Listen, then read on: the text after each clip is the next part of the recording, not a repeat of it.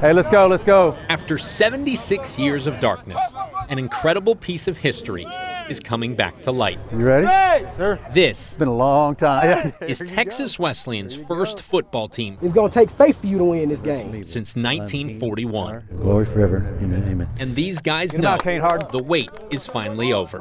It's time. I'm ready. I'm ready. Like they said, it's time. They're all eager to revive this program. But safe to say, no one is more excited Oh, gosh, okay. than these two It's exciting. 70-year-old women from Fort Worth. Oh, thrilled. Just thrilled. So excited. Susan Roddy So excited. and Marcia Hilcher Yes. are best friends Yeah. who owe their And lives his and favorite friendship receiver was to Paul Texas Swan. Wesleyan football. If it hadn't been for the friendship of Hall and Monroe, we would not have our friendship. Susan's dad, Paul Splawn, This is my dad, yes. was the running back for that old Texas Wesleyan team. They were the dynamic duo. Marcia's dad, Monroe McCarty, That's my daddy, Monroe. was the quarterback, Daddy was Wesleyan football. and they were more than just teammates. They may not have been blood brothers, but they were brothers in every other way. They were inseparable. The two had been side by side since middle school. Always together. And so, after the attack on Pearl Harbor, Hall and Monroe both joined the war. Side by side. Marcia wasn't born until the war was over, but Susan was just 2 when her dad shipped out. And before he left, he asked Monroe to take care of Mother and me in case anything happened. That was the last time the two friends ever saw each other. Paul Splawn was killed in France in November of '44.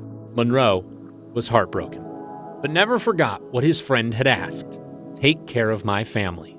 So after the war, Monroe kept tabs on Susan and her mom. Over time, they grew close and eventually realized they were better together. He wanted to marry my mother, and that he would become my dad. Monroe McCarty gave his friend what he wished and gave her a sister. Marcia was born a couple of years later. A lot of people suffered for me to get to be here. It's hard. Monroe did just what his friend asked him to do. And I couldn't have had a better daddy than Monroe.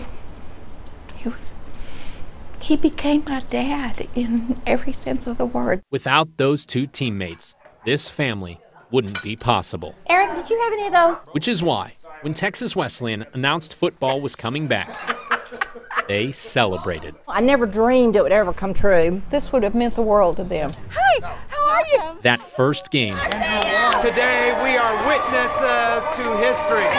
was like walking back in time. I can just imagine Dad out there throwing that ball or catching that football. I'd give anything if they were here to see this. Putt, putt, putt. 76 years in the making. Come on, Rams! Susan hardly remembers her birth father, but with each play, he came rushing back. We can see them out on the field today. When you've missed someone for 70 years, there's no way No, to describe the feeling of seeing them again. there's really not. And because of that, they will continue to be here, making sure that, like their father's legacies, this program will now live forever. Such happy memories, happy memories.